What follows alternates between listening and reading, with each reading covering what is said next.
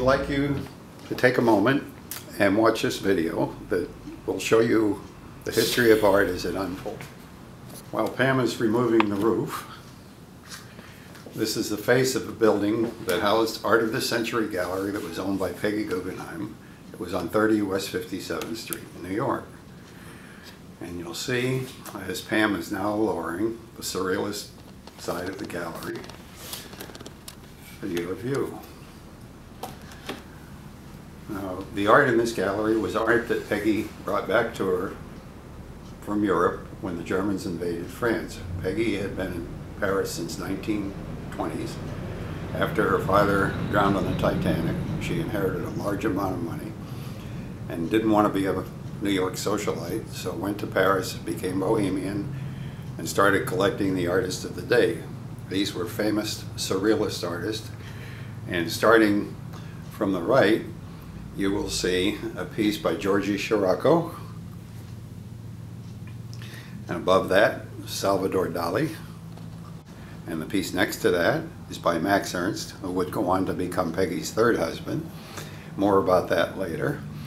The sculpture is by Giacometti. The beautiful black piece is by John Moreau. The other piece on the opposing wall is another Max Ernst piece. And the three globe-like pieces in the back are by René Magritte. The furniture in the gallery was designed by the architect who built the gallery. His name was Kiesler, Frederick Kiesler. Now this is the surrealist side of the gallery. When Peggy got to New York and opened the gallery, she also started supporting local New York talent. Now I'll start with it. Pam is showing us now the abstract side of the gallery. And this is just as a gallery would have looked had you been fortunate enough to enter early in 1943. The gallery actually opened in 1942, in December of 42. And Pam built this amazing diorama to commemorate the 70th anniversary of Art of this Century. If you look from left to right at the art in the gallery, the screened piece that you see on the left is Laurence Vail, and Laurence Vail was Peggy's first husband. And Vail did objects of art primarily. And the first show that Art of the Century opened with was a show on objects of art that included works by Duchamp and Vail and Joseph Cornell. And Pam said, well, what better way could I commemorate the opening of the gallery than to do an object about the gallery?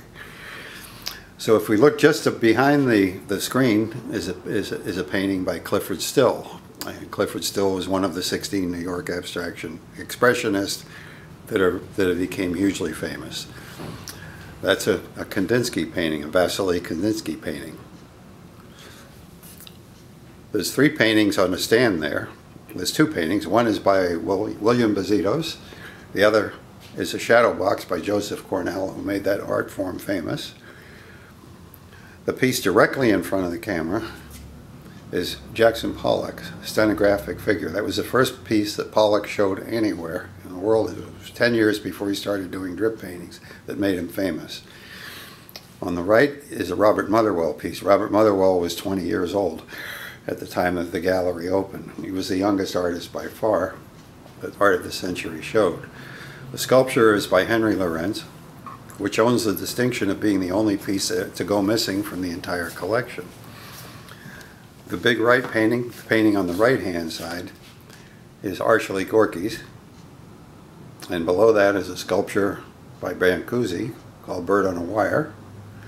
The painting in the foreground on the tripod is by Paul Klee.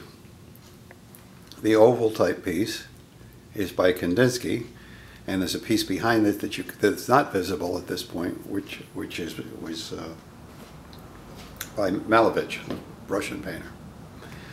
So this is the abstract side of the gallery. So this is the amazing Art of the Century gallery. Today the whole collection resides at the Guggenheim Museum in Venice.